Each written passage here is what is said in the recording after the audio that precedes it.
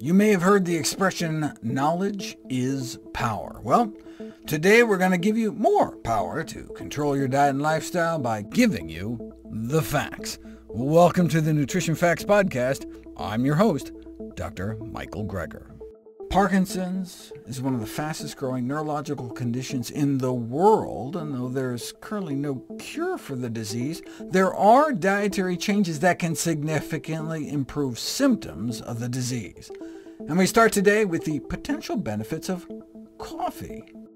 When James Parkinson first described the classical symptoms of the disease, he could hardly foresee the evolution of our understanding over the next 200 years, like the role of nutrition. Increasing Parkinson's disease risk with high dietary intakes of animal fat, iron, mercury, and dairy products, whereas the intake of antioxidants in a plant-based dietary pattern may be protective. Plant-based diets are known to preserve body tissues from oxidative stress and inflammation, both hallmarks of chronic degenerative diseases like Parkinson's. On the contrary, animal-based foods, particularly rich in animal proteins and saturated fats, are correlated with the promotion of neurodegenerative diseases, in addition to some of the leading killers like cancer, heart disease, diabetes, etc. Not all plants are necessarily good, though. For example, the potential neurotoxicity of graviola, a fruit known as soursop. Consumption of soursop can lower blood pressure and uric acid levels, but may also cause an atypical form of Parkinson's disease, because the fruit contains neurotoxic compounds. And indeed, population studies do show a link between the overconsumption of soursop with neurodegenerative disease. Yes, those who follow a predominantly plant-based diet may show the lowest prevalence and incidence of Parkinson's disease, but plant-based nutrition is not just about reducing the risk, but can also be used to manage the disease. In my video, Treating Parkinson's Disease with Diet, I discussed this case report, in which a diet low in animal fat, and including both whole grains every day, as well as 1 to 2 cups of strawberries a day, seemed to be effective in reducing symptoms of Parkinson's disease. But there are like 20,000 edible plants out there, and only a limited number of them have been studied for anti-Parkinson's activity. One plant that's got a lot of attention is coffee, which may exert a protective effect against the development of Parkinson's disease, and may even help slow down the progression of the disease, based on studies like this, that show that Parkinson's patients who drink coffee or caffeinated tea appear to cut their risk of dying prematurely in half. But correlation doesn't mean causation. You don't know if caffeine really works until you put it to the test. Caffeine for the treatment of Parkinson's disease, a 6-week randomized, placebo-controlled, double-blind study. The caffeine group was started out at approximately a cup of coffee's worth of caffeine twice a day, once in the morning and once after lunch, and then increasing it to 2 cups worth twice a day, which would be like 4 cups of black tea twice a day, or 6 cups of green. And a significant improvement in Parkinson's symptoms within 3 weeks compared to placebo. A cheap, safe, simple treatment for Parkinson's, though an important limitation was the duration of the study.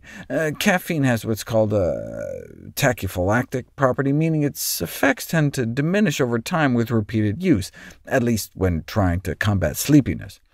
So it would be really nice to see the study repeated over a longer time frame, but there was no such longer study until 5 years later. Randomizing Parkinson's patients to about 2 cups of coffee worth of caffeine twice a day for not 6 weeks, but more than 6 months, and no benefit over placebo. Rats. Caffeine did not provide sustained symptomatic benefit after all, so caffeine may have a short-term benefit which quickly dissipates. Regardless, caffeine cannot be recommended as a symptomatic therapy for Parkinsonism. In our next story, we look at how low levels of neurotoxic chemicals in cheese may explain the connection between dairy product consumption and Parkinson's disease. 4 things that we can do that may reduce our risk of developing Parkinson's disease is exercise, and avoiding dairy products, pesticides, and avoid getting hit in the head. which means wearing your seatbelt, bike helmet, and, if you read journal articles written by scientists with way too much time on their hands, avoid getting attacked by extraterrestrials, a leading cause of traumatic brain injury in comic books. What about avoiding pesticides and other industrial pollutants? A recent autopsy study found higher levels in the brains of Parkinson's victims of PCBs found in Monsanto's Aerochlor, which was banned in 1979 but still pollutes the world. And the more PCBs found in the brain, the worse the brain damage.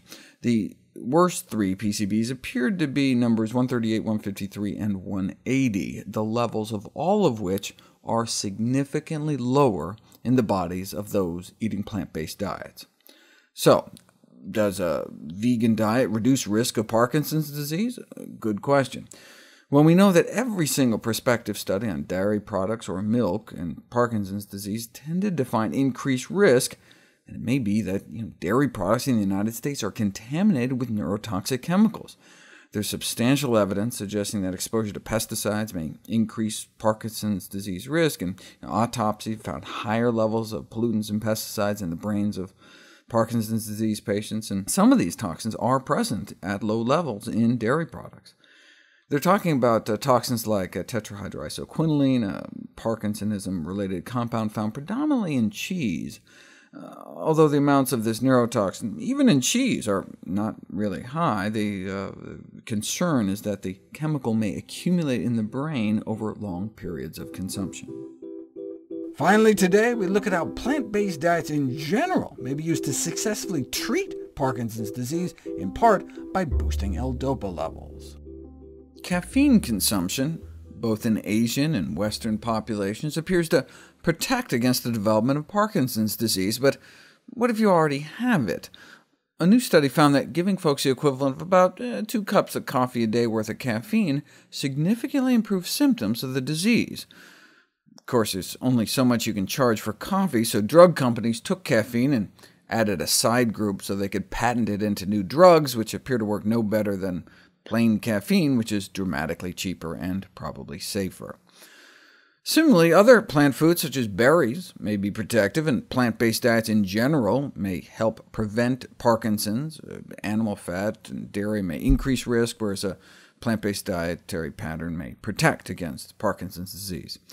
We don't know if it's the animal fat per se, though. It could be the animal protein that's increasing risk. Maybe it's the dairy, mercury in fish, the blood-based heme iron, or less of the protective antioxidants in plant foods and plant-based diets. We didn't know until recently. There have been successful case reports like this one, in which a dietitian was struck down with Parkinson's, and she was able to clear most of her symptoms with a plant-based diet rich in strawberries, whole wheat, and brown rice, rich sources of these 2 phytonutrients. But there hasn't been a formal interventional trial published until now. At its root, Parkinson's is a dopamine deficiency disease because of a die-off of dopamine-generating cells in the brain. These cells make dopamine from L-DOPA, derived from certain amino acids in our diet. But just like we saw with the serotonin story, the consumption of animal protein may block the transport of L-DOPA into the brain, crowding it out. So at first, researchers tried what's called a protein redistribution diet. Let's basically only let people eat meat for supper, so that patients are hopefully sleeping by the time the negative effects kick in. But researchers didn't consider cutting out animal products altogether until it was discovered that fiber consumption naturally boosts L-DOPA levels. So hey, a plant-based diet, particularly in its vegan variant, is expected to raise levodopa bioavailability and bring some advantages in the management of Parkinson's disease through 2 mechanisms: a reduced protein intake and an increased fiber intake. That's why plant protein works best, because that's where fiber is found. So they put people on a strictly vegan diet, keeping beans towards the end of the day, and indeed found a significant improvement in symptoms. We would love it if you could share with us your stories about reinventing your health through evidence-based nutrition. Go to NutritionFacts.org/testimonials. We may share it on our social media to help inspire others To see any graphs, charts, graphics, images, or studies mentioned here, please go to the Nutrition Facts podcast landing page. There you'll find all the detailed information you need, plus links to all the sources we cite for each of these topics. For a timely text on the pathogens that cause pandemics, you can order the ebook, audiobook, or hard copy of my last book, How to Survive a Pandemic. For recipes, check out my second-to-last book, my How Not to Diet cookbook. It's beautifully designed with more than 100 recipes for delicious and nutritious meals. And all the proceeds I receive from the sales of all my books goes to charity. NutritionFacts.org is a nonprofit, science-based public service where you can sign up for free daily updates on the latest in nutrition research via bite-sized videos and articles. Everything on the website is free. There's no ads, no corporate sponsorship. It's strictly non-commercial. I'm not selling anything. I just put it up as a public service, as a labor of love, as a tribute to my grandmother, whose own life was saved with evidence-based nutrition.